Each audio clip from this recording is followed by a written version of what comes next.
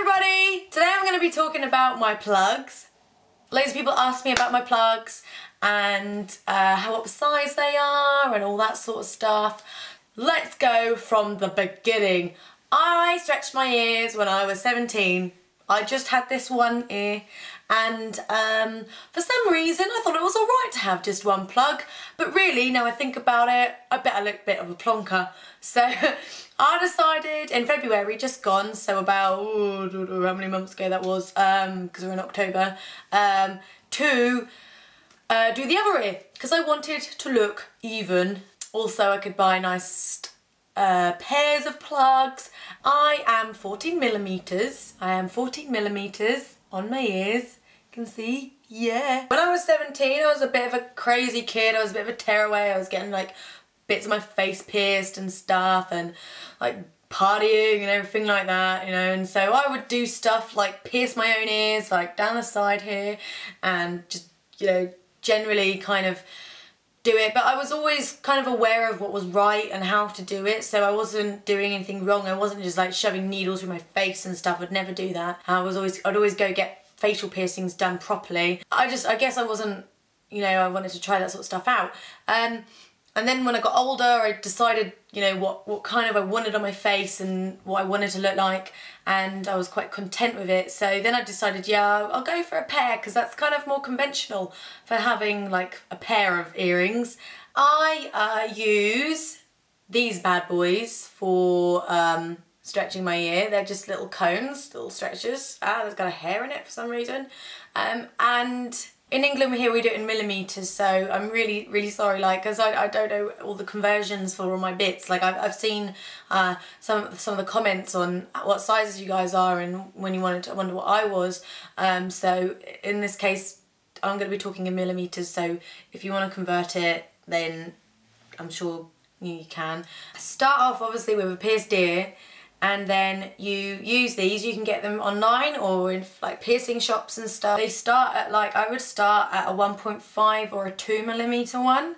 You don't want to push yourself because you don't want to result in tearing or hurting yourself. It is a little bit painful, I'm not gonna lie. It can sting a bit, and when it's done it's gonna throb. Just look after it, just make sure you're washing it in the shower or in the bath, like kind of, you know, you don't want it to get infected or be a bit gross. Then when you want to go up another size, I would leave it a good few weeks before you decide to go up again. I usually left it about 3 or 4 weeks, and also so it wasn't like painful to touch. I always did it in 2mm, so I'd go from a 2mm to a 4 to a 6 to an 8 to a 12, like that.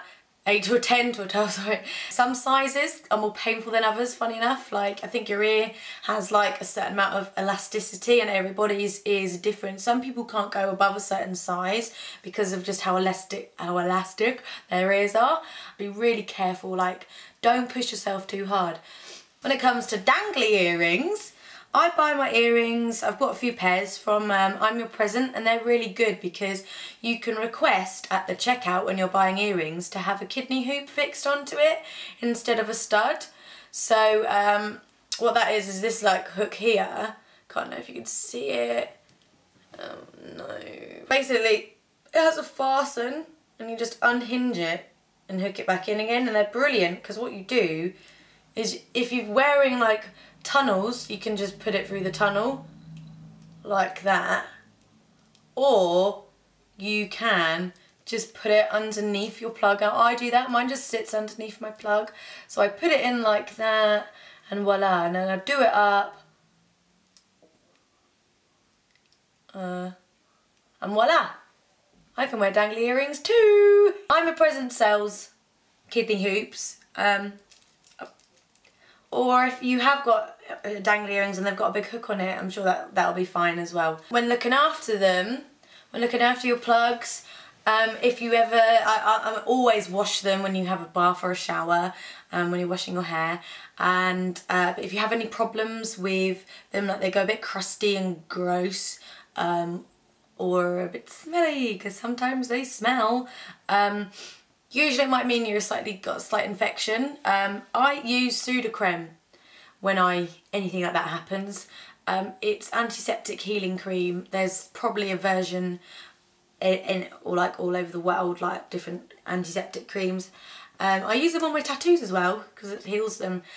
But I find that it really helps. It cleans up any infection and it heals as well. So bonus, does 2 things at once. When it comes to if you live with your parents and you want to get a plug, just bear in mind what you want to do when you're older, because if you're younger and you want to stretch your ears, bear in mind that it's about 40 millimeters that if you stretch it, it won't stretch back. It won't go back to normal. So think about what you want to do when you're older. Think about what image you're going to have, because some people just go through phases and they like things one year and they don't like it another. So you need to be pretty self-aware and know what you want and know what you want to look like. So bear that in mind, and also just be respectful towards your parents. If they don't want you to do it, I'm sure you can wait until you're like 18 when you're an adult and you can make your own decisions. At the end of the day, if you're living in their house, you kind of have to abide by their rules, which is fair enough. But if you do really want it and you know you feel like you can persuade them, just explain to them what you're doing and why you're doing it and the precautions you're going through. Even show them my video if you want to.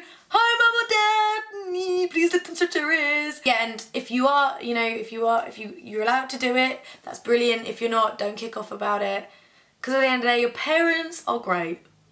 My parents are pretty laid back. They let me do pretty much what I wanted to do.